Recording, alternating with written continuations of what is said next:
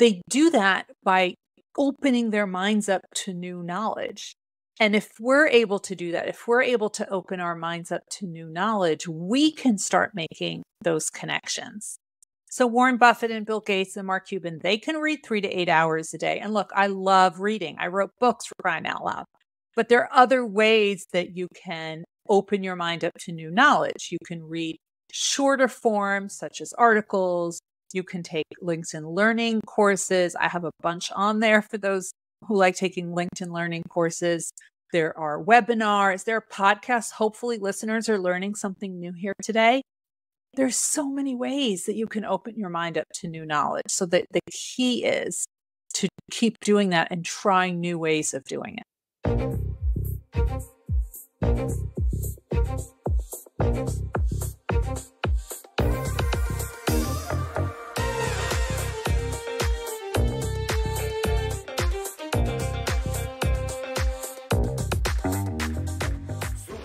Welcome to Super Entrepreneurs Podcast. I'm your host, Shahid Durrani. Today we have with us Dr. Ruth Gotian. Ruth is the Chief Learning Officer and Associate Professor of Education in Anesthesiology and former Founding Assistant Dean of Mentoring and Executive Director of the Mentoring Academy at Weill Cornell Medicine. Welcome to our show. Thank you. Thanks for having me. You got all those pronunciations right. I know I did. I'm glad perfect. I did. It always turns out best when you can pronounce the words correctly, especially the names. I always want to ensure I pronounce the name correctly, but just out of respect for yours. Well, you know what Ruth pretty means. good. Yes. You know what Ruth means? Ruth means friend. Oh, hi, friend. Hello, friend. Well, it's great to have you on the show. You're known as the mentor of mentors, which is amazing. I'm very excited to speak to you. Now, you have done research on high achievers. Can you share some common but unexpected habits or patterns that you have noticed or observed with high achievers? You ready to geek out with me? Yeah, let's do it. I'm obsessed with this. I'm obsessed with high achievement. Nice. So much so that at the age of 43, I went back to school to get my doctorate and study this. So when I say it's an obsession, it is really an obsession.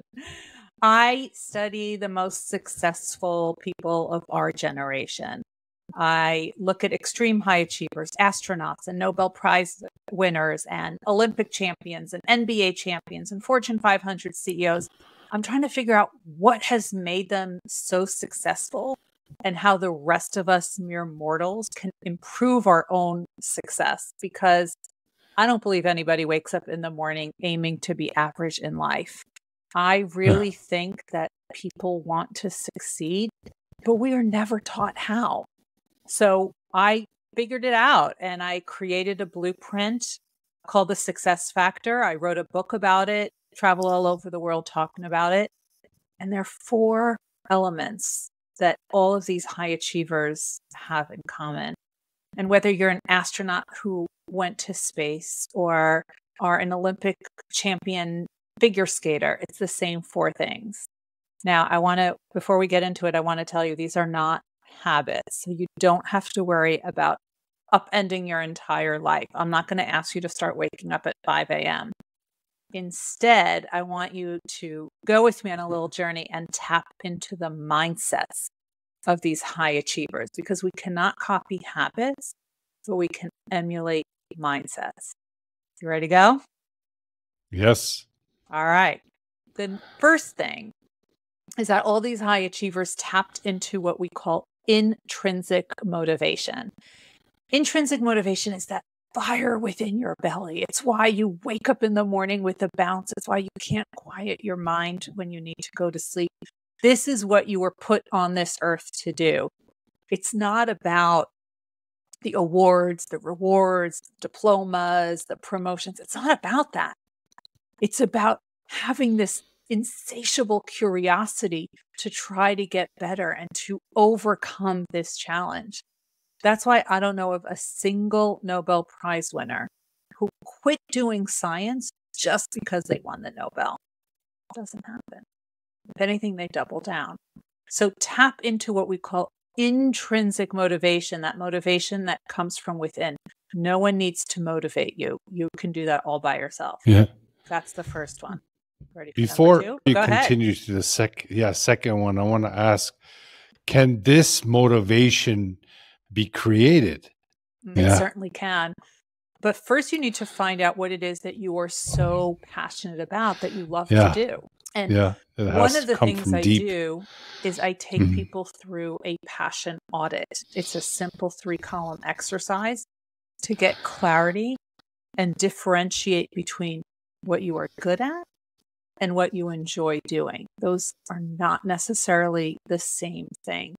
And actually, I have a little gift for your listeners. If they want to do their own passion audit before even reading the book, The Success Factor, I put it up on my website. They could just go to ruthgotian.com/passion audit, and they can download their own worksheet for free. Cool. Thank you. That's the first one. Yeah. All right. You ready for number 2? Yes, I am very much ready. I'm very excited as well. And when you mentioned it has to come from within, by the way, I relate with you because the show was to learn and bring these great minds on the show and dissect and ask questions in a format that's more relaxed to bring out their true being, like who they are, to the surface as much as I possibly can, and to understand what made them tick. You have done it in a more scientific way, but it's a way to bring that information on this show by asking these questions, expanding that information in the marketplace, and understanding what made them who they are. How do they become successful? And that's one of the questions we always like to ask here, is that what is your innermost superpower that got you to this point in life? What was going on within that drove them to the heights that they achieved? Because like you mentioned, no one just wants to be mediocre. And especially in business, when you get into business, you're aiming really high. Like you consciously, you feel like you're going to be doing really great things. But then unfortunately, it becomes a struggle, or you create another job for yourself. So finding that purpose is the key, because I feel like every human being is here for some sort of purpose. Like it's a very beautiful and mysterious existence of each human being. So finding that purpose and what you're helping them with to find that purpose it's a diamond. It's a rough rock, and you're turning them into a diamond. That's the goal. But one of the things that most people don't realize is that your passions can change over time. Yeah. What you were very excited about when you're 20, you may not be interested in when you're 40, and that's okay. Yeah. Actually, our passions change when we have transitions in our lives. A new partner, a new home, a new job, a new child, a pandemic. That's why you saw so many people leaving their jobs when the pandemic started. Yes, some of them wanted the flexibility of the remote work, but they took this inventory of their passions and realized that the job they were in was not fulfilling to them anymore. Their passions had changed. And that's why it's so important when you have these transitions in your life to actually do this passion audit, because you will get this awakening. But now that you have this data, now that you have this information, you can actually do something with it. You are now in the driver's seat to figure out what you can do with this passion that you have just labeled and claimed for yourself. Now you can really find something. And once you start working in that area, you're going to see that the world is your oyster, because you're going to see the work becomes so much easier. It becomes fun. Yeah. It is. Go ahead. It's number 2. Number 2. All right. You have heard about grit and resilience and work ethic and all of that. And that's true. You have to outwork everyone. There's no question. But the main difference is how you approach challenges. Now, how many of us during the pandemic were very talented, but some people sat and binged Netflix And some people wrote books and pivoted.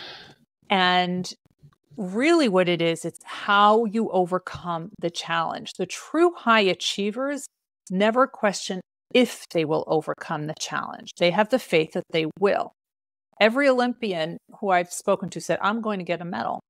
I'm coming home with a medal. They knew it. They saw it. It wasn't a question of if, it was a question of how. And once it's how, what is the strategy I haven't thought of yet? Again, you are now in the driver's seat. You can now take control because you are coming up with the strategies and you're executing those strategies. So going back to the Olympics, they were postponed for a year during the pandemic. Now, I don't know if you've ever spoken to an Olympian, but you train for years and years to get to that point. Another year might as well be a lifetime. And remember, they couldn't go to their gym. They couldn't work out in the regular way.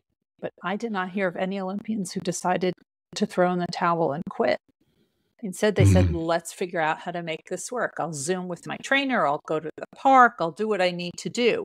But they continued to work out in the best way that they could. So that's number two, how you approach your challenges. That was one of the main components that I went through in my transformation, because COVID was also a pivot for me. This show is a COVID child, I call it. The one thing that I used to do is be very afraid of challenges. I used to avoid them. I used to pray not to get any challenges. I used to be like, oh my God, please save me from any bad news.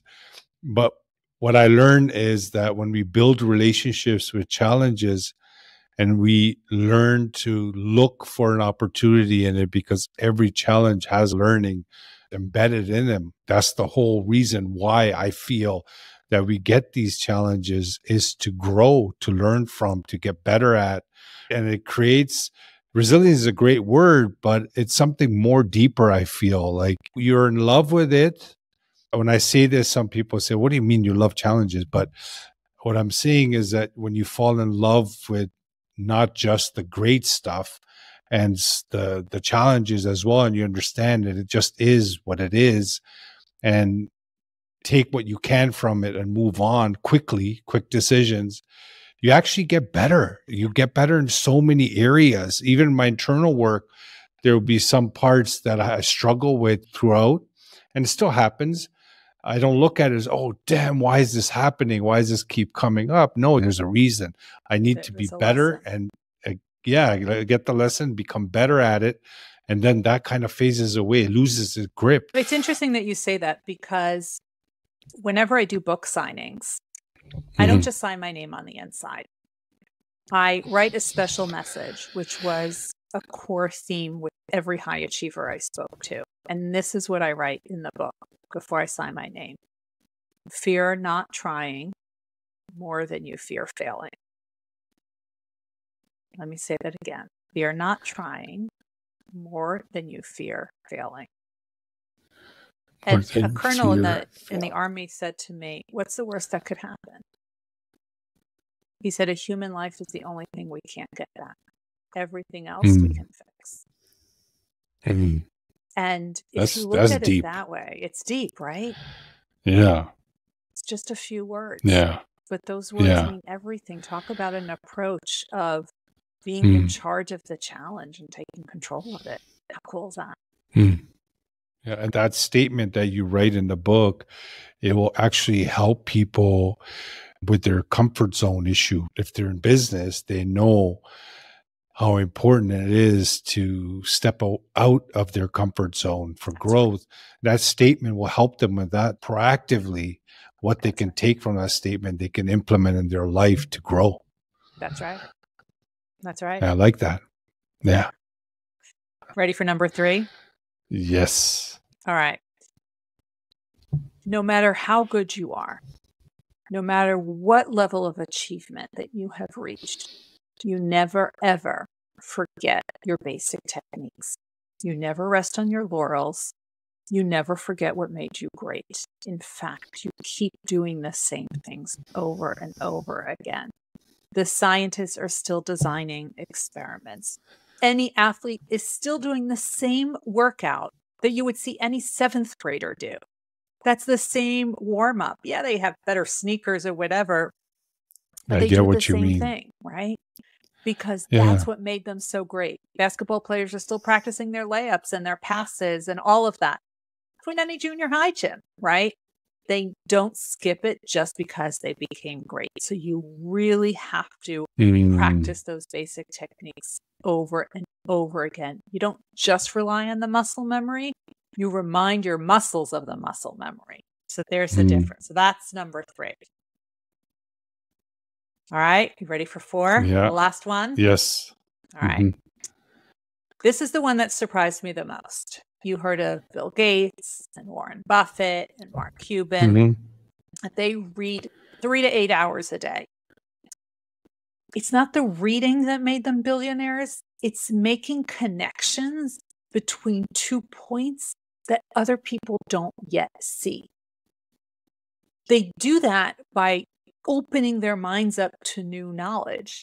And if we're able to do that, if we're able to open our minds up to new knowledge, we can start making those connections.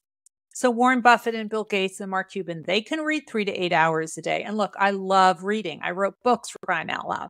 But there are other ways that you can open your mind up to new knowledge. You can read shorter forms, such as articles. You can take LinkedIn Learning courses. I have a bunch on there for those who like taking LinkedIn Learning courses. There are webinars, there are podcasts. Hopefully listeners are learning something new here today.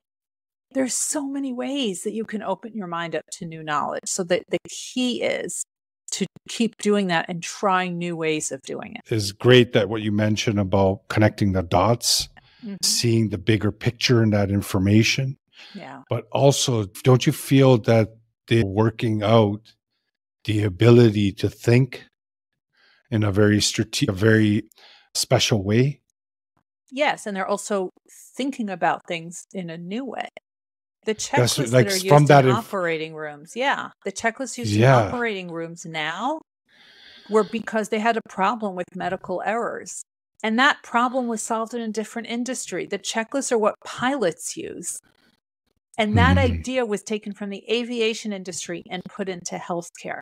But the only way those connections can be made is if you start listening and looking and hearing different things so that you can make those connections. So increasing your ability to think in a new way or a special way, to find those things, to be able to locate and pull out information. Because if we just read, that's great. Studying, reading, that's wonderful. But they're actually learning how to take the specialized knowledge from that material through a specific way. That's right. You can't just, and this is the part, the problems we have with learning right now is so often information is just thrown at us, right? We're drinking out of a fire hose and it basically becomes one big pile of information. Over time, you learn how to file this information in your brain by category, by idea. So then when you have to start making connections, you know where to look so that you can recall that information. When you consume so much information, we say people become top heavy and the doing decreases, the knowing increases, right? The knowing doing gap. I wanted to ask you the next question. Interviewing these people, researching, what have you seen a part that involves their subconscious mind, meaning their deep-rooted belief in their potential and capability and what they will achieve? For sure. Look, I won't say that they don't have doubt. They have a lot of doubt. But they're human and they have imposter syndrome. But they also surround themselves with a team of mentors who believe in them more than they believe in themselves. So they are able to take these people who can really encourage them. I can tell you about judokas who were terrified before their Olympic fight and anxiety was just washing over them. And then they spoke to people literally who said, you're going to be back here in 10 minutes with a medal around your neck. And that gave them the push to actually win that fight and win the Olympic medal. right? Because we all need those people around us. Yeah. That's why mentorship is super important if you're going on this journey of entrepreneurship or business ownership. I was speaking to someone, and they have a very big organization, and they help people create their own business. And I offered I could come in and speak and do a free seminar on mindset, because that's what we do as well. We help individuals and companies create better results through the inner work, through their conscious mind, subconscious mind, their thinking, the higher mental faculties to create better results. They said that they weren't interested. They're not interested in mindset. They're just interested in creating the business. So it's very interesting to learn that, because it's like buying a house with not having a solid foundation. I just feel like this journey can be really tough. It's not beautiful as you hear about entrepreneurship, that you become rich, and the journey is filled with challenges. If you don't have that mental strength or that mental belief system within, it's hard to be persistent. That's why so many people quit, right? Success only comes before work in the dictionary. You want to succeed, you have to put in the work. Yeah. There's no easy way around it. And I could parade hundreds of Olympians and NBA champions and NFL Hall of Famers and Nobel Prize winners and astronauts who will tell you the same thing. Yeah, I agree. And Ruth, sorry if I called you Ruth. Is it okay if I call you Ruth? I have to say Dr. Gotian. Okay. So, because I used to be in the medical field, and we always said doctor, because the first name, some of them didn't like it. They wanted to be called doctor. I don't know if you ever heard that before. Yeah, that's why I always like to ask. So Ruth, this is a very special question because of your line of work and the research that you have done. For success, what percentage would you say is mindset, and what percentage would you say is strategy? I think you can't have one without the other. And I think everyone is going to need something different. And I think they're going to need something different at different times. We all have different ways of coping with stress and with the different levels of tension and challenges that we have. And some of us are able to do more on our own, and some of us need a little bit more support. And that can change over time. I think while the percentage may not be as critical as the fact that you must have both. That's what makes this body move, the mindset. What operates the body is the mind. Yeah, the body's the instrument of the mind. We say 90% mindset, 10% strategy, because you'll figure out strategy. As long as you have that belief, core belief, and that strong mindset, you'll find a way. You'll persevere, and you'll find a way. But yeah, it was great speaking to you about this. I mentioned this question in the beginning. Now, can you answer it? What do you feel your innermost superpower is that got you to this point in life? Mine? Yes. I think knowing two things. First of all, I no longer let other people dictate what my success should look like. Second, I surround myself with really incredible people whose idea of success catapulted mine to success. And I'm willing to put in the work. I can resonate with that. I'm willing to put in the work. I'm not afraid of being rejected. And I'm not about to let other people tell me what this should look like, because they don't know. They haven't done it. That's the whole point of innovation and research. No one's done it before. So when people tell me something that can't be done, I think it can't be done by you. Let them try. Yeah. So your faith is on the higher side. Yes. Yeah. Faith is so important. What did you find out about faith in your research? I haven't looked into that. That wasn't one of the questions that I asked, but just from informal conversations afterwards, because many of them have become good friends. Awesome. There is a grounding. Yes, there is a grounding in that, which I think helps. Okay. Well, if any of them want to come on the show, definitely introduce us. That'll be wonderful.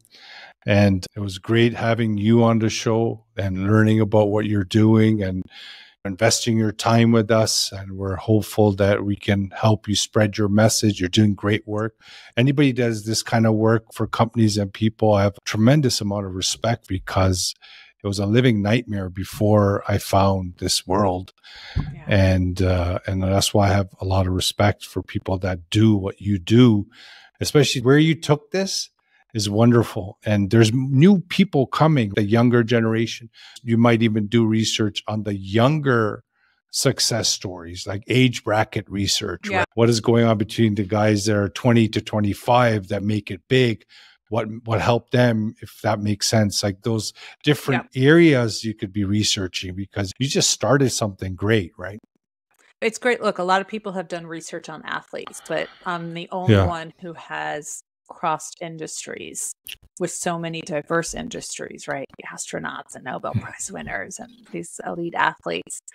And this work will outlive me, because there will always be more people to interview, not just the new ones coming in, but I didn't interview every Nobel Prize winner. I haven't interviewed every astronaut. I haven't interviewed every Olympic champion and NBA champion. And I don't know that I can in my lifetime. So there will always be more to do, which is what makes this so exciting.